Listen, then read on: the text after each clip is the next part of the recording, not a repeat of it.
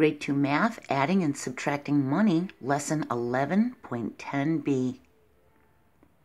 Some word problems will need us to add or subtract money to find the answer. When we add or subtract money, we use a dollar sign. It's the S with the line going through it. It's like this. And a decimal point. It's this little period right here. And the dollar sign goes in front of our answer, and this decimal point separates the dollars from the cents. The numbers on this side to the left of the decimal point are the dollars. The numbers on the right of the decimal point are the cents. If we add $2.25 plus $1.13, we add coming straight down, just like we would if we were adding hundreds. 5 plus 3 is 8. 2 plus 1 is 3. 2 plus 1 is 3. We write our dollar sign, and we line all of our decimal points up nice and pretty and straight on top of each other. Solve and show your work. Emma bought a kite for $5.44. She bought kite string for $2.20.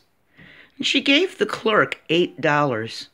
How much change did she get back?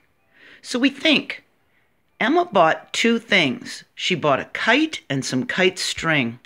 And we need to total the cost of these two things to find out how much she spent in all.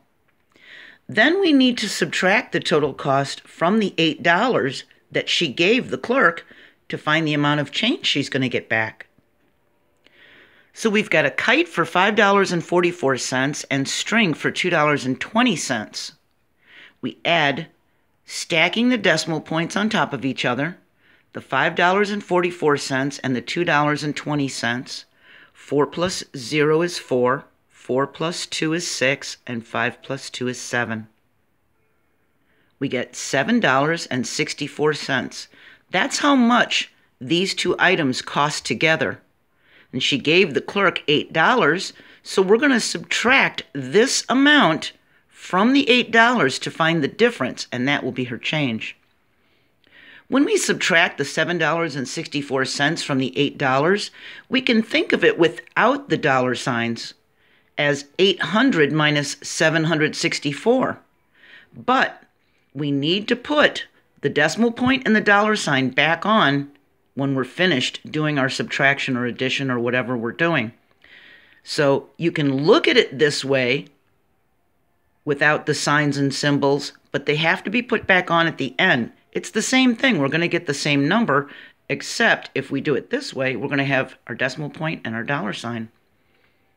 So we have to regroup because we can't have 4 and take it from 0. So the 8 is going to become a 7.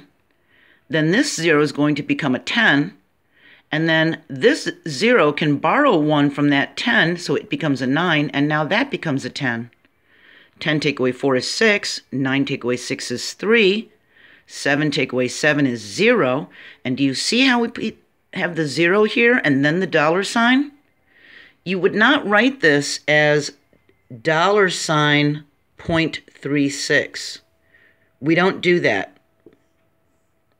You would put a 0 there, then the decimal point, or you would just write 36 with the cent symbol.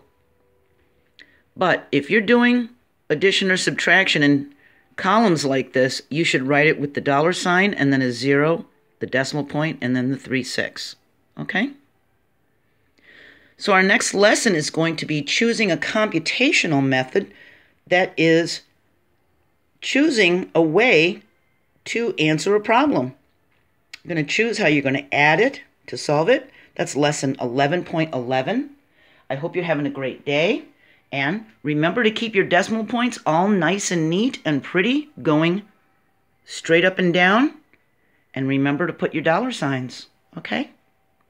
I'll see you next time. Bye.